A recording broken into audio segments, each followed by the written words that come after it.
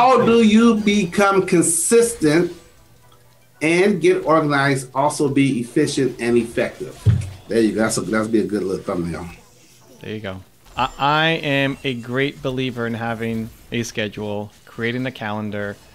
That's the starting point. So when you look at your calendar, are you doing the thing? Like, how did I get so much done today and still spend 5 hours with my son?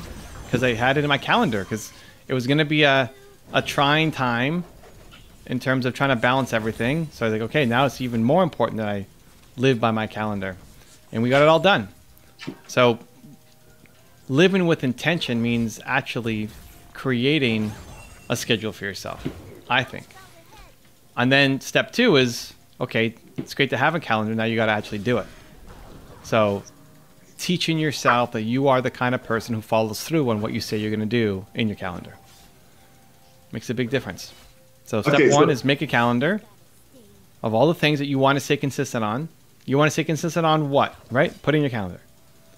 Consistency is basically just your schedule, right? And then 2, you have to be the person who follows through on the things you say you're going to do.